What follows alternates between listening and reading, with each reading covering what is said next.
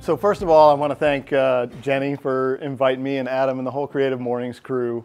Obviously, Alchemy, Chickmunk, keeping us fueled in 1909 for having us. But I want to thank all of you for coming today and supporting this awesome organization, and for each of you for making our community, more vibrant every day. I see some familiar faces here in the audience, which is really cool. So I wanted to start out today by talking to you guys a little bit about my story, because I think our stories are so important to who we are and to what we believe. So me, I have always been drawn to nature. Ever since the first time that I was handed a pair of binoculars, I wanted to learn more about the wondrous things that I was seeing in a new way. These colorful songbirds, or the bill of a woodpecker as it slams its head against the side of a pine. And this love and curiosity for nature was cultivated by my parents, a scientist and an educator. And they would haul me and my sister and my brother all over the eastern seaboards to campgrounds on the coast of Maine and the Florida Keys, the rolling valleys of the Appalachians, and the bottomlands of the Deep South. And now in 2001, I'd meet my wife, Kristen, who's my soulmate, and she's my constant exploration companion. And about 8 years ago, we really kicked our love of travel into high gear. And we traded flights out west to see the big trees, and up north to continue to explore those down east coast of Maine that I did as a child and on which she grew up. And we started doing these annual cross-country road trips. The goal to try to find the wildest places outside of Florida. These places that would conjure these memories of my parents reading to me where the wild things are as I lay in bed. Now, while all this exploring was going on, my career was kind of going along as I'd imagined, until over my 30s, this significant obsession with fishing started to morph a little bit into this obsession with capturing these moments of beauty and wonder with a camera. And now, those of us with at least a few grays in our hair, you all know that throughout the course of our careers and our lives, there's so many different twists and turns. And one of those turns several years back took all of my passions, for nature, for science, for photography, and for sharing these experiences with others, and melded them all into this job that I have now. And I think my mom said it best in a recent birthday message, and she said that this little boy who followed his destiny and somehow made using cameras and binoculars a career. So now, as we go through our lives, there are these certain moments that help shape us, right? That help guide us to different interests and places and cultures and people. And for me, two of those were vacations when I was little to Florida. And one of those vacations took us to the Everglades and the Okefenokee Swamp, and the other to the Florida Keys. On those vacations when I was small, I was so captivated by those tannin-stained waters of the swamps and the lowlands, of these forests that were just dripping with epiphytes, and of the water that was home to these modern-day dinosaurs. And I was also captivated by those sapphire blue waters of the Gulf Stream and all of these colorful characters that called those waters home.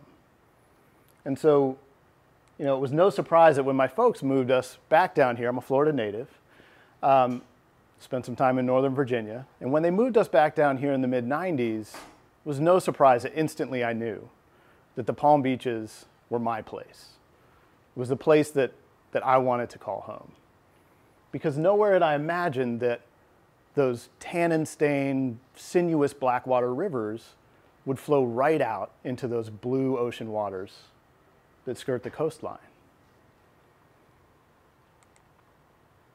So today, I want to share with you guys some of the special places and some of the characters that still inspire that creativity and that wonder and that connection to nature today, and places that are right in our backyard. So my love letter to the Palm Beaches. Now, what keeps me inspired about this connection to nature is the scientific discoveries that have happened just in the last 25 years since the first time I stepped foot on this land. You know, I think it's so easy to become complacent nowadays, especially with technology and this age of, instant answers in our pocket. But, I'm here this morning to remind you all that we have so much more to learn. Like about the swallow-tailed kite. So these amazing birds used to span all the way up the Mississippi River floodplain. They bred in 21 states. Now today, that range is contracted by about 80%. And now they breed in 7 states, but most of the breeding population is right here in Florida. But what gives me hope is some awesome scientists like the folks at Avian Research and Conservation Institute are partnering with our Palm Beach County Natural Area staff and placing these GPS trackers on these birds to further understand how these birds utilize the landscape here locally, but also how they utilize the landscape on their epic 10,000-mile round-trip migration to southern Brazil and back every single year. I love these birds. These are travelers. I love to travel. And these are some of the most social raptors in the bird world.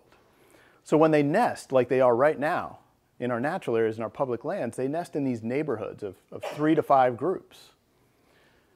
And then when they fledge their chicks out, like they're getting ready to do right now, before their migration south to Brazil, they stage in these amazing communal roosts where these huge groups of birds gather at night for shelter and safety.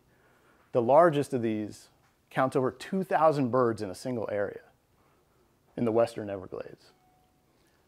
Now, it's at these times, though, that these birds are really vulnerable to disturbance, like a roost was in the east central part of our state about 8 years ago. So in that particular roost, there was this unethical photography tour operator, and they were running airboats and helicopters right next to this roost, and they would take clients out and they would intentionally flush hundreds of birds over and over again so that these photographers could get the shot. So unsurprisingly, that roost was abandoned. But biologists think that that was about the same time that another one of these roosts showed up on secluded Palm Beach County Natural Area land a couple of years later. And I'm really happy to report that last year, that roost right in our backyard hosted over 500 birds. And lists as one of the extraordinarily important places that these birds rely on every year. So further technological advances are allowing scientists to put trackers on even the smallest songbirds. These tiny but colorful neighbors of ours that move through our forests and our swamps and our prairies every year during migration. These tiny little birds of almost every color call our backyards home on their journeys, like the Cape May warbler. So this beautiful yellow and rusty orange bird is a long-distance migrant. These birds nest in the spruce forests up in Canada and the very northern reaches of New Hampshire and Vermont and Maine. And they nest in the very, very tops of these trees, and they spend almost all of their time in the canopy searching for these little spruce budworms that they feed their chicks in the nest. Now, science only described their nests 30 years ago, and still today, almost nothing is known about their courtship rituals. So when these birds fledge out their tiny little chicks, they make this epic migration all the way down to the Caribbean and the east coast of Central America in the winter. And there's so many of these other relatives of the Cape May warbler, these other wood warblers, that join them in these epic migrations based on their size. Okay, so these birds, they weigh maybe half an ounce. So to give you an idea, that's about the weight of a pencil. But they make these unbelievable journeys, and science is discovering some of the ways that they do that. So these birds on their journeys, they navigate by being able to sense the magnetic field of the Earth, kind of like a compass. And they can also, recent discoveries have shown, detect polarized light. And what that means is that these birds can navigate by the sun even at night when they can't see the sun. And when a lot of these birds move down the east coast of the US and they take off from the peninsula of Florida, they're going to fly for thousands of miles in one shot over a few days. And how do they do that? How do they sleep? Well, they turn each side of their brain off alternately for a few seconds at a time. All the while, they're still navigating to these precise locations in these distant lands. So if you think those flights are impressive, let's talk about our shorebirds. Okay, these are birds that make the longest distance migrations on the planet for any land bird. And science is now uncovering these amazing stories about these animals, like superhuman abilities, that so many of us, these are animals we take for granted as they forage like tiny little sewing machines right in the wave wash. These sanderlings and the ruddy turnstones call our beaches home during the winter. And like many of those other shorebirds that make these unbelievable migrations, they enter this stage called hyperphagia before they take off, kind of like bears do before hibernation. So they're gorging themselves with food to layer on fat and muscle that they'll then metabolize on their flights over several thousands of miles all the way to the Arctic in one shot. And what's amazing about these birds, I wish I had some of these traits. In 2 weeks before they take off, some of these birds will double their weight in 2 weeks. And in the few days before they take off, they'll actually shrink their digestive tract to save weight for their flight, only to almost immediately regrow that system when they land because they have to start feeding right away if they have any hope of breeding in these very short Arctic summers. So now, if some of these things are blowing your mind like they do mine, I cannot wait for you guys to start doing your own research about some of our other charismatic animal friends here locally, like the black skimmer. So these birds fly right above the surface of the water and they drag their lower bill through the water, snapping up anything that comes in their path. Or the American oyster catcher. Now these shorebirds have this really robust looking orange beak from the side, but when you look at them head on, it looks almost like a shucking knife because of what they eat, oysters and clams. And what's really cool is these rare bird species are now raising young every year in Lake Worth Lagoon, the water body that's only a few hundred yards from where we're sitting today. And they're able to do that because of restoration efforts by Palm Beach County and our partners here locally, and the support of the community. All right, so here's what really sounds like a fairy tale. I promise you this is all true. This is brand new research, over the past couple of decades. Do you all know that trees can communicate and share resources? So, did you know that trees can warn their neighbors of coming insect invasions? And old growth trees in the forest can actually share nutrients and carbon and even water with surrounding saplings and other bushes and trees in times of need. And they do this through this expansive network of subterranean fungi that connect the entire forest into this one living community. Or that those old growth trees, when they die, they can actually send their carbon resources to their neighbors and give them an energy boost so that when those giants fall, their neighbors can come in and fill the void in that canopy. All right, so one last example, and this is one of my favorites. I'm a swamp guy through and through, and these cryptic creatures of the swamp are animals that almost none of our 21.5 million residents in Florida even know exist. So I'm talking about our giant salamanders, the greater siren, and the two-toed Amphiuma. And now these are secretive animals that live down in the mud, in the swamps. And science still knows very little about these animals. These animals that sing at night, and they're extraordinarily slimy. And when the water drops in their swamps, they can actually make this slime cocoon and estivate for years at a time sometimes, essentially going dormant, waiting for the rains and the water to return. But what's funny is, even though we don't know much about these animals, humans have been intimately connected to these creatures for thousands and thousands of years. So our county archaeologist, Chris Davenport, right now is shattering what we thought we knew about Native American history here in Florida. And many of his excavations include thousands and thousands of Amphiuma and siren bones.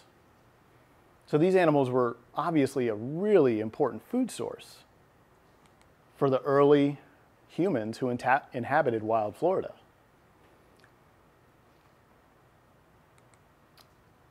Now, we've known for some time that humans have lived in Florida for some 12,000 years, right? I mean, when they first showed up, they were walking amongst dire wolves and mammoths and saber-toothed cats.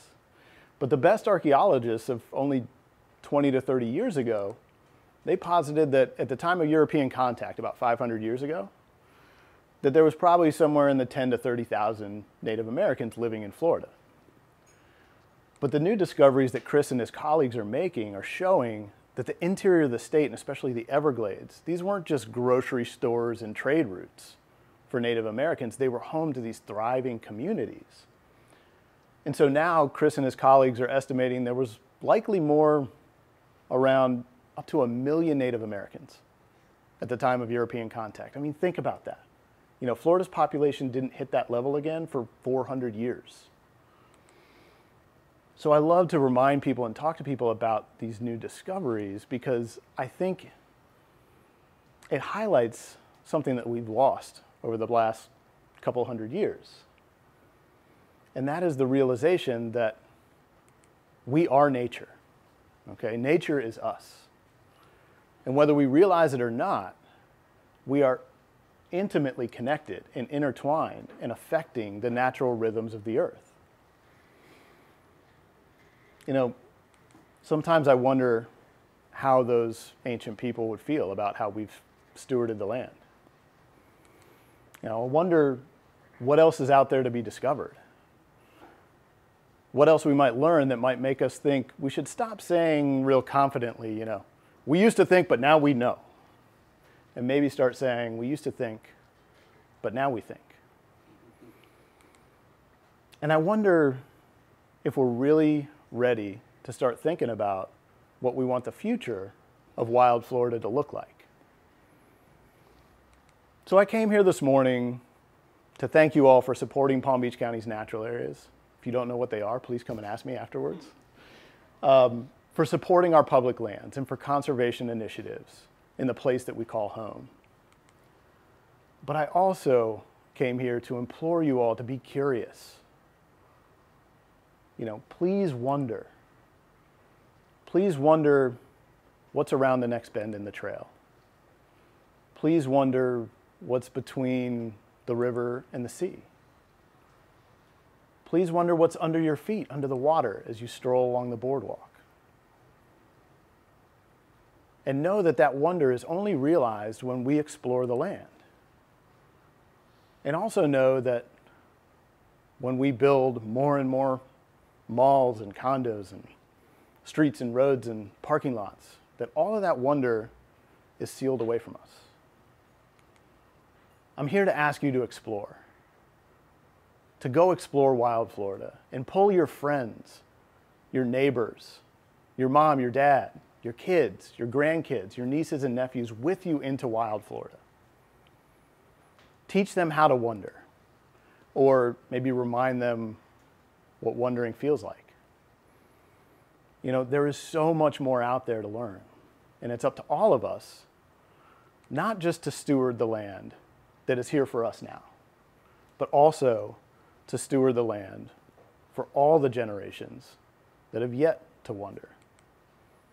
Thank you, guys.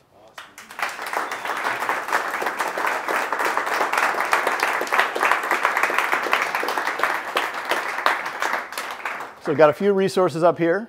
Start Your Adventure. We did a documentary film. I think you all would be introduced to your backyard in a really new way. It's called Hidden Wild. You can stream it anytime, hiddenwildfilm.com. It's only 26 minutes long. We took 3 local teens, and we took them 70 miles in 7 days, hiking, biking, and paddling in our connected wilderness. PBCNaturalAreas.com, you can find the natural area near you, where to go explore. And then we've got an adventure series that we do for free that I think Adam's got a link for after a QR code you guys can scan. But. So we do free adventures. Please come out and explore with us. If you don't feel comfortable coming out into the wild, you can sign up for free, and we'll guide you, make sure you're safe, and get you connected to nature. Thank you. Yeah. That was awesome. Thank you. Thank you, Benji.